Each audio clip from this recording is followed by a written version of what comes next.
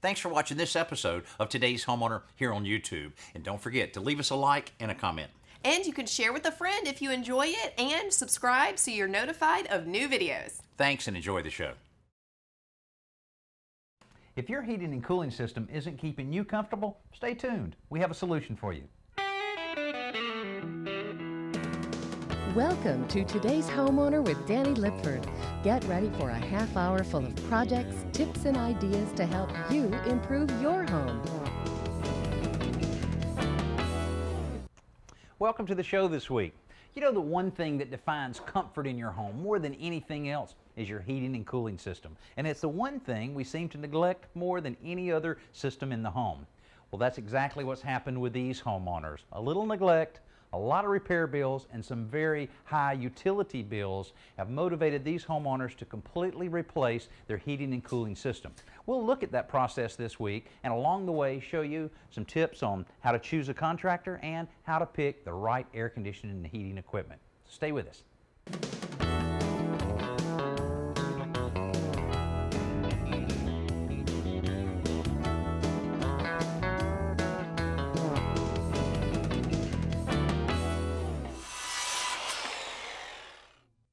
Most air conditioning and heating systems will last around 15 years if they're properly maintained. Now, this house was built about 13 years ago, and over the years the homeowners have enclosed some space down on the lower level of the house that increased the living area, but they didn't increase any air conditioning or heating capacity. So as a result, these units have really been working overtime. Now, also as a result of that, a lot of repairs have been taking place with different freon leaks and different other problems with it, and their power bills have been extraordinarily high. So they've decided to completely replace the system from start to finish, including the ductwork. Now, this is a split system, which means the air conditioning and heating is handled in that these are compressor units outside, air conditioner compressors. They work in conjunction and have lines that run into the attic and hook to an air handler unit.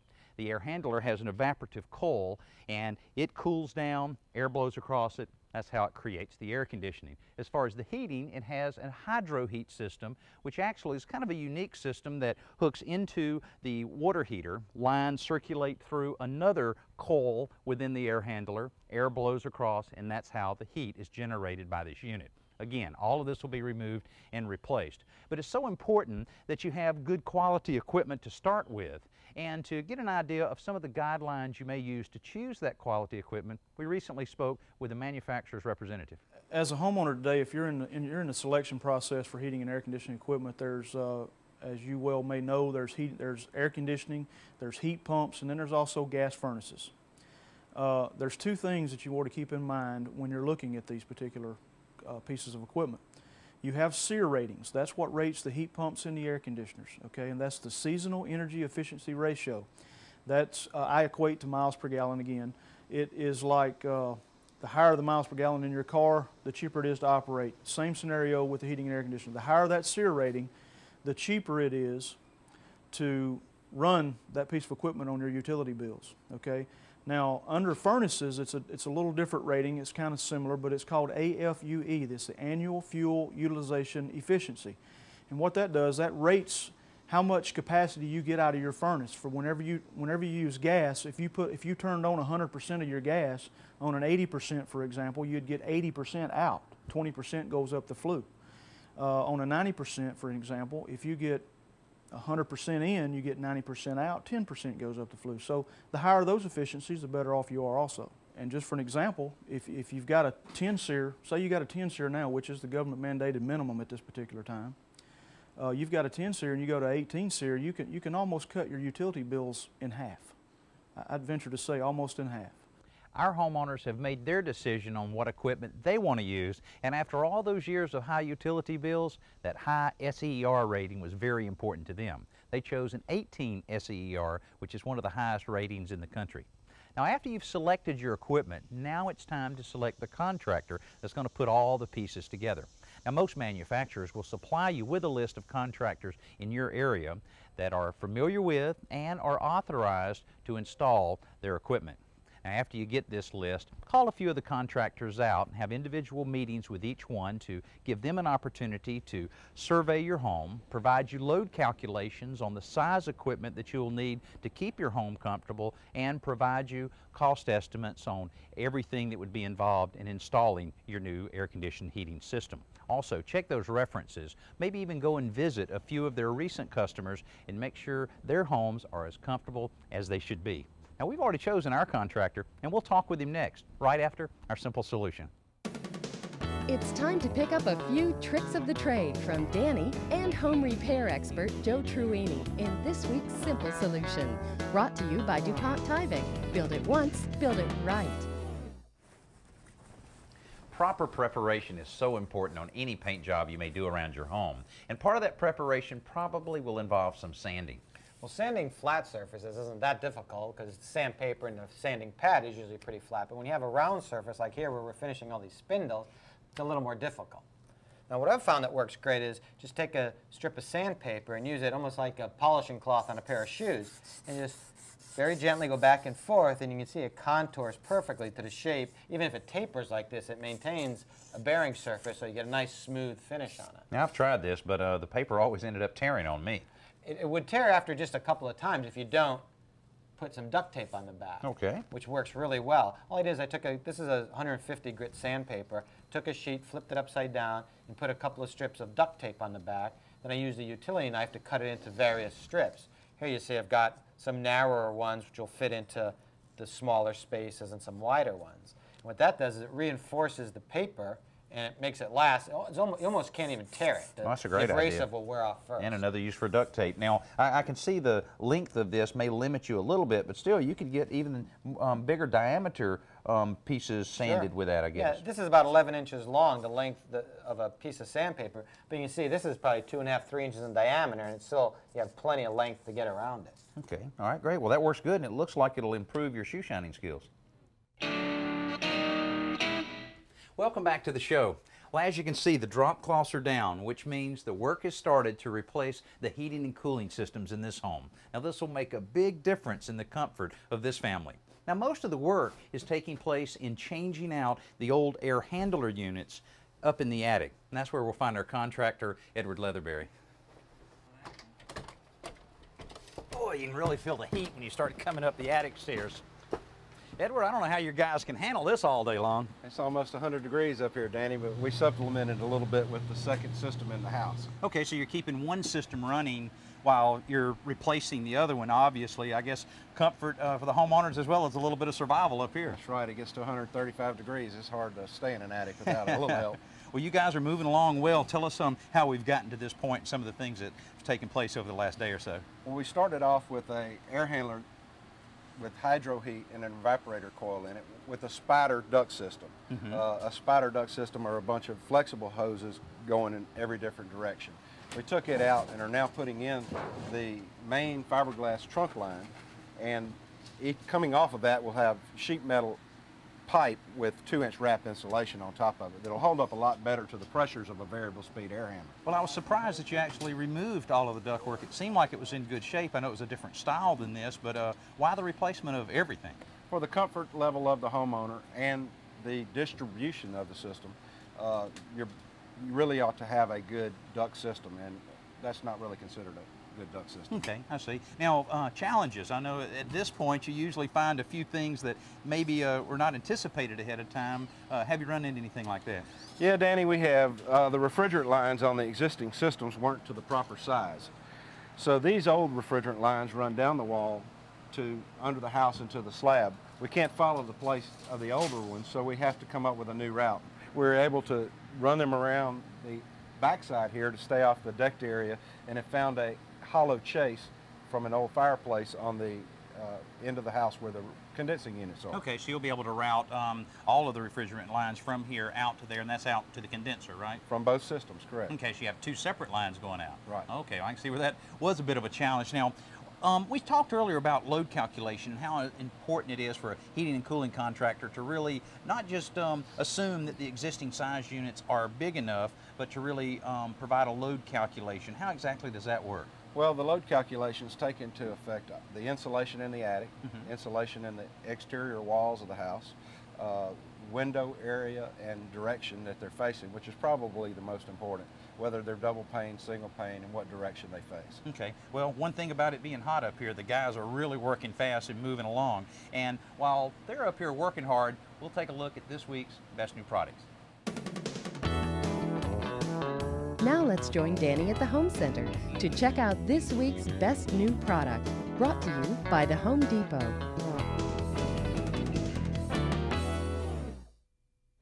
If you've ever used any of the many automatic nailers that are available these days for any project around your home, you know it can really speed the process up. The problem is you may get tired of pulling that air hose around or listening to that loud air compressor. Well, Synco, a company who introduced the first pneumatic nailer back in 1951, is kind of revolutionizing the whole category of automatic nailers with their new air-free tool line. Let me show you one of them. Now this gun is powered, like many tools these days, with a rechargeable battery.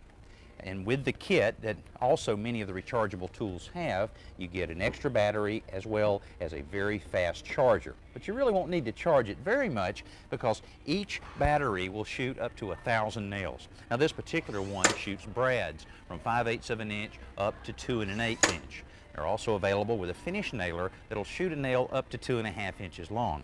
So it really is a handy tool, especially if you don't have an air compressor, to be able to utilize a tool like this to take care of so many projects around the home, both interior or exterior. And the whole kit together, less than $250. Edward and his crew have completed one of the systems in the house, which is making the homeowners very happy because it's a lot cooler downstairs. Now, Edward mentioned earlier about a manual J, which is simply a system to calculate the heating and cooling needs for a given home. Now, he also mentioned that this particular air handler unit was a variable speed type unit. Now, this is very important as far as efficiency and comfort. Jamie Price explains why. This variable speed product not only allows us to give you the comfort level that you need in your house, but it also allows us to run a motor at probably 1/3 of the cost that a typical or conventional air handler would be. This air handler has the capabilities of timing its sequence on. One of the things that we try to do in heating and air conditioning, or in the air conditioning mode especially, in the summertime is we want to take water out of the house. That's our biggest drive in air conditioning, okay, is remove moisture from the home. This variable speed product, there's no stopping it when it comes to removing water from the home. That reduction in humidity is keeping this family a lot more comfortable right now. But in the years ahead, they'll save a lot of money on that power bill. Now, even though the new system is a lot more powerful than the other, it's a lot more efficient, and that required the extra expense of adding all new ductwork. Now, if we'd have left the old ductwork in place, Edward told me that it would have probably blown apart once we fired up the new air handlers. Now, speaking of the old system, it used to supply the heating and cooling for the basement area of this home. That's an issue we had to address a few weeks ago. Originally, when this house was built, this whole downstairs area was just an unfinished basement. But over the 13 years that the homeowners have lived here, they finished off these areas into a game room and a nice little home office. Now, they've air conditioned and heated this area by tapping into one of the systems up in the attic and bringing lines down. Hasn't been very successful, and this is a big concern for the heating and cooling because they have some other plans. Now, the existing garage will be converted to a playroom by the homeowners a little bit later. Now, Edward, how are we going to handle the heating and cooling of this area and the adjacent rooms? I think we found the perfect place for the air handler. Okay, so they'll have to sacrifice a little bit of closet space. A little bit of closet space will have to go. Carpenter will come in and retrofit this closet to build a platform and have the air handler sitting on top of it. Okay, all right. And then as far as supply lines to handle this room, I guess some drywall will have to be removed. There'll be some drywall removed in here, and also some demolition and drywall work in the bathroom behind it with the fur down over the tub. Okay, so a little bit of new carpentry work as well to route those lines back into the other area. Now, in a situation like this, what about the return air and any filtering or anything along those lines? The return air filtering will be done here in the platform.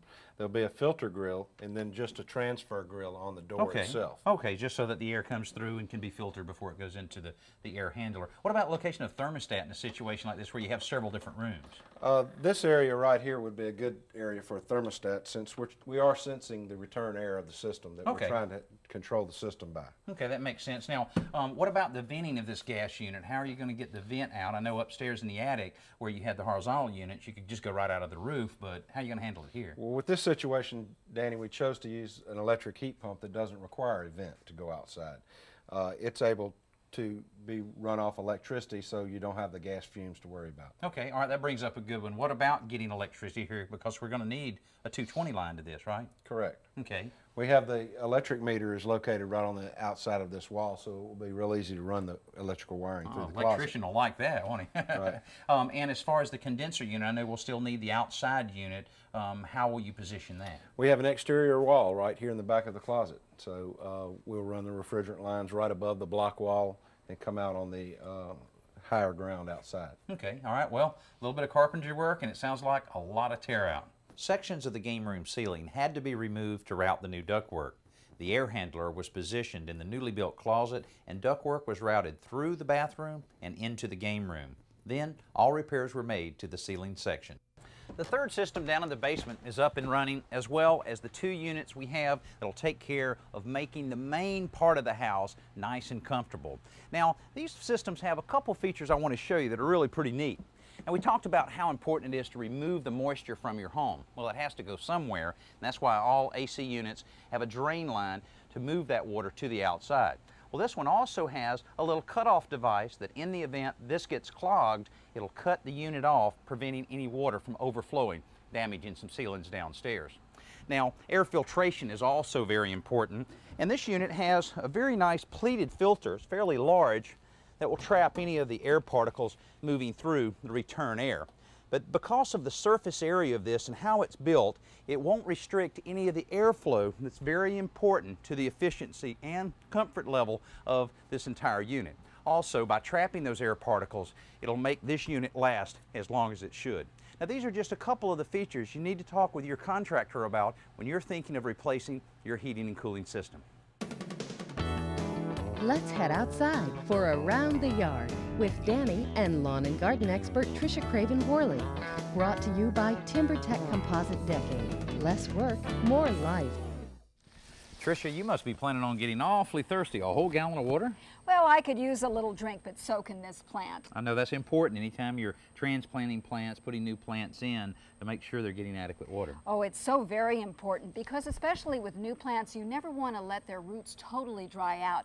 And this is a great low-tech way to do it. Okay, how are we going to accomplish that with a plastic jug? Well, I've taken this plastic jug, and it's a juice jug as opposed to a milk jug because the plastic is a little bit thicker. And I'm going to take this skewer, and you can use a skewer or an ice pick or something really sharp, and I'm just going to poke a little hole in the side here. There we go. Okay. And then just put it right by the plant. Another thing you want to do is make sure you loosen the top because that will release the pressure and let the water just drip very, very gently onto this plant. That makes sense. Now, what about adding like any kind of plant food to this? Is that a good idea?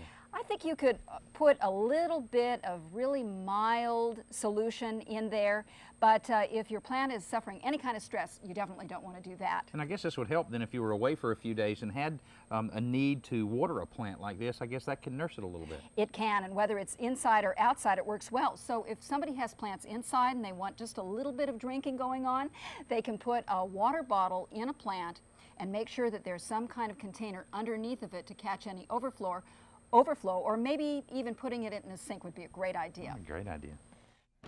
Along with the new heating and cooling system came these great thermostats that allow the homeowners to adjust the temperature in the home exactly the way they need it to feel comfortable, and will allow them to set the thermostat up or down a little bit while they're away to save even more money. Now, replacing your heating and cooling can be expensive, so it makes sense to do plenty of research. Hey, thanks for being with us. We'll see you next week. Painting the exterior of your house can be an overwhelming task. Next week, we'll show you how the pros do it.